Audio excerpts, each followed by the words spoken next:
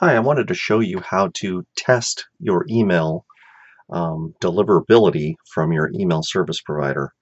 And this is using a tool called Mail Tester. It's really simple, but the point of it is that email marketers, myself included, need to be able to know whether or not their email is going to be even delivered to their recipients' inboxes, whether it'll show up in spam or just get blocked by their ISP altogether. So once we know that emails are getting delivered, then we could look at open rates with a little bit better perspective and say, okay, now my subscribers are or aren't opening my emails based upon different things that I can test. But until I know that email's being delivered properly, I can't even get that far. So this is a real quick test, and I'm going to show you using my email service provider, which is Aweber. So it looks like this.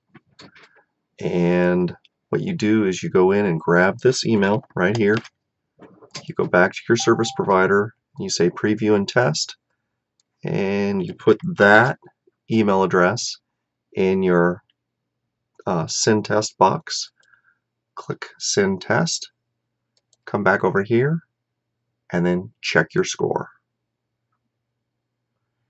And the results page will show, in this case, it says good stuff. Your email is almost perfect.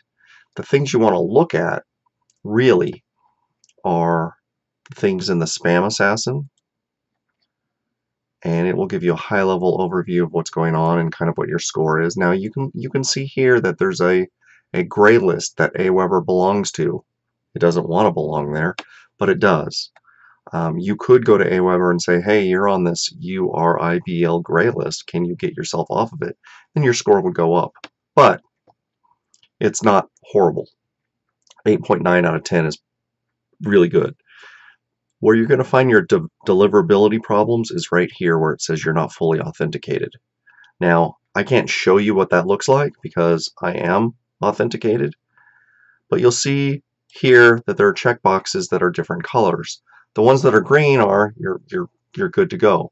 The ones that are a little bit orange, I could improve this. I could actually enter this in my domain registrar and improve my score a little bit.